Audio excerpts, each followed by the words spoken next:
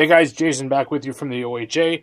Got a special update for you here. Been working away on the Goblin Town board, and as you can see, making substantial progress. I'm going to have a bunch of still photographs of the progress as to this point. At the end of the video, I just wanted to talk through sort of my thought process, the layout of the board, and what kind of intricate gameplay we're going to be able to have achieved with this multi-tiered, multi-level board. I'm going to jump you off the tripod real quick just to give you a model's eye view of the current walkway system as it stands. So we come down here, you've got two tiers here. There is going to be a ladder from here to here, as well as ropes from the top. And if we come around here, this side, this gives you a nice perspective of what the players will be achieving. This table is also going to sit on risers at Hotlead, so it's going to be higher than a standard table. It's going to be a lot more comfortable to play at, and it's going to give you a much better view of the table from the model's perspective. So there's going to be walkways here and here leading up to this. The throne is going to sit against this rock. I am going to have to build the throne out, as for whatever reason it's jettied out on an angle.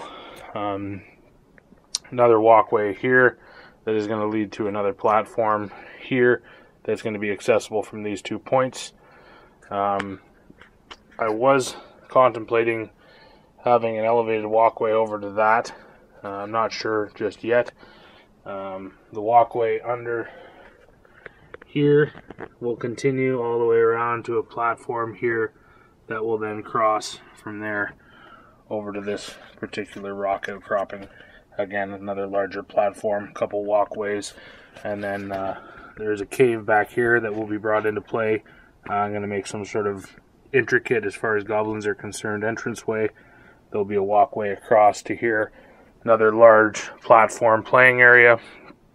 This one I've contemplated building out so that it overhangs the rock, so you have a large playing area with access from both this side here as well as this side. So it should give the players lots of options as far as access goes. I'm going to put you back up on the tripod to finish out the conversation. Don't want to be shaking the heck out of you. Again, I will have a bunch of different stills of the work in progress posted up at the end of the video. But it's been a great project, a lot of fun, very simple, easy to do. The coloration, I mean, you can get a lot more intricate if you like with the airbrush. I've enjoyed it. It's been fun. It hasn't been an overly burdensome project. There are going to be some detail pieces added once the initial layout is finalized. I have a large number of old broken skeletons and some destroyed zombies that I'm actually going to place around as similar to the GW base with the skeletons and stuff molded right into it. I want to add just those little pieces of detail, some skeletons scattered throughout, bones, whatnot, garbage, filth, just everything that goes along with goblins, really. And then, of course, you're going to have the ladders as well as the ropes, and I'm contemplating doing some rope-style bridges to use with the handrails. The only reason I'm leaning towards not doing that now, that was the initial plan, was to have along these walkways there was going to be ropes. Scale is tough. Came up with a solution to that.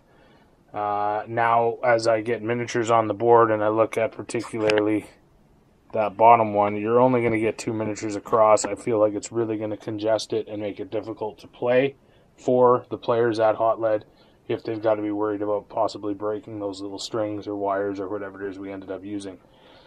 So I think for playability, we're going to leave that out. I don't think it's really going to affect the board overall. I think there's going to be enough eye-catching things going on at different locations that the board's going to pop on its own without having to get that intricate. We will still have the ropes coming down that the goblins can swing from, etc.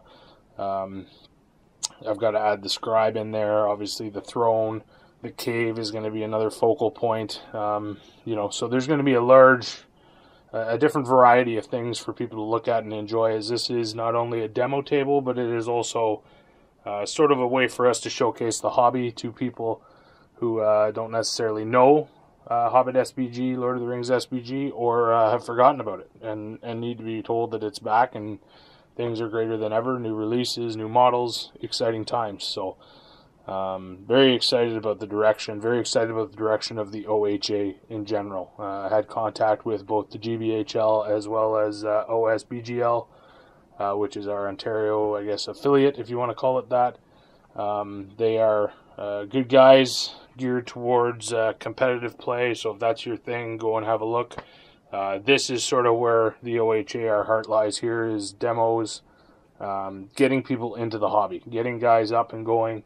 If they want to move on to competitive play, that is absolutely fantastic, but for us, our focus is getting new players into the hobby and making an excitement and building that excitement back up for Lord of the Rings and the wonderful world that Tolkien put together for us. So stay tuned. Going to have more on the OHA demo table here. My counterpart George is working on an absolute masterpiece. You guys are going to be blown away when you see it. It is also another work in progress. We've got a series of stills taken showing the progress. We're going to save that one, have it strictly shown off at Hotlead. It's going to be very, very impressive. So definitely swing on by, see us at Hotlead, come check us out. We'll be at the OHA booth, and again, we'll have lots of swag. We'll have all kinds of goodies terrain-wise for Lord of the Rings. Other systems as well, but that's our focus, is the Hobbit SBG world. So just one more quick note. I did, if you can notice, I blacked out the voids and actually faded it. I know it's hard to see, but it actually does go from a lighter gray or a dark gray into a black, just to add that level of depth, and then just hit it with a clear matte varnish just to take the sheen out of the black. So lots of interesting stuff going on. Guys, if there's any questions or comments, please leave them below. Anything you want to see on the channel, any recommendations, please let us know. You can send us an email at ohasbginfo@gmail.com, I believe is what it is. Otherwise, just send us a message on YouTube here. We're also on Instagram as well as Facebook. Check us out. Give us a like. Spread the word. Get the Hobbit hobby buzzing again. We're excited, and I want you to be too. So hope you guys enjoyed it. We'll catch up with you soon, and looking forward to seeing you at Hotlead. Take care, guys.